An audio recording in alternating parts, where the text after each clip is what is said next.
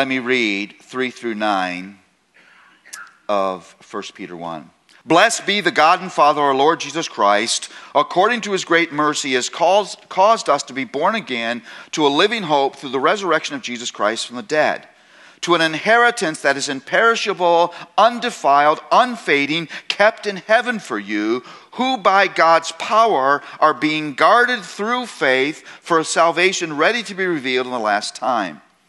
In this you rejoice, though now for a little while, if necessary, you have been grieved by various trials, so that the testing genuineness of your faith, more precious than gold, that perishes though it is tested by fire, may be found to result in praise, glory, and honor at the revelation of Jesus Christ.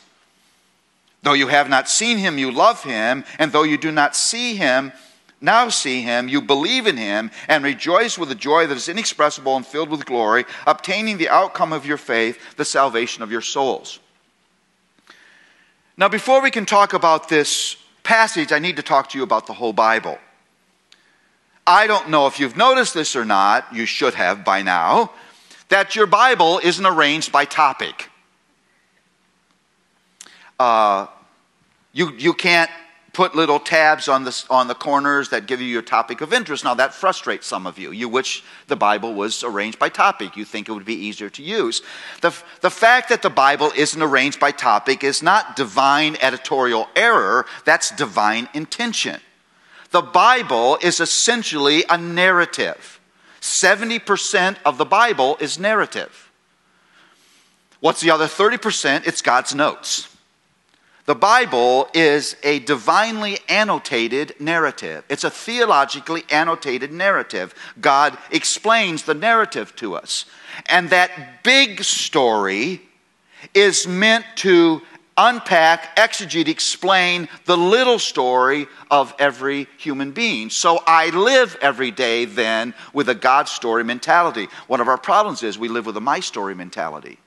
We have more allegiance to our narrative than we have allegiance to God's narrative. And God is drawing you to find hope and comfort and motivation in the bigger story rather just in the little story. Now, like a good narrative, the Bible is dotted with plot summaries. Those passages that give us in one passage a summary of the whole story.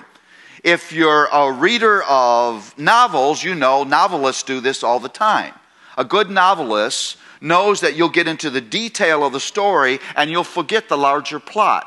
So they'll create ways of giving you the plot. Maybe that will be two old guys sitting on a park bench and they're looking back on their lives and the novelist is repeating the whole story for you so you can remember it.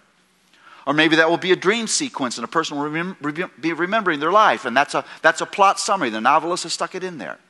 Well, the passage we're looking at is a plot summary. It's the whole story of redemption in 7 verses. You notice in the beginning it talks about the past. It says this: Blessed be the God and Father of our Lord Jesus Christ, according to his great mercy, has caused us to be born again to a living hope through the resurrection of Jesus from the dead. That's the past. Notice it moves to the future, to an inheritance that's imperishable, undefiled, unfading, kept in heaven for you, who by God's power are being guarded through faith for a salvation ready to be revealed in the last time. In this you greatly rejoice. Now notice what he says next. Though now for a little while.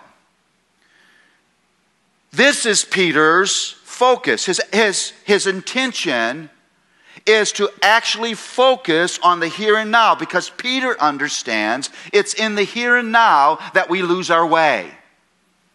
It's in the here and now that we misunderstand the work of God. It's in the here and now that we get confused or disappointed or doubtful. And so Peter wants to explain what it is that God is doing in the here and now. His focus is right here, right now.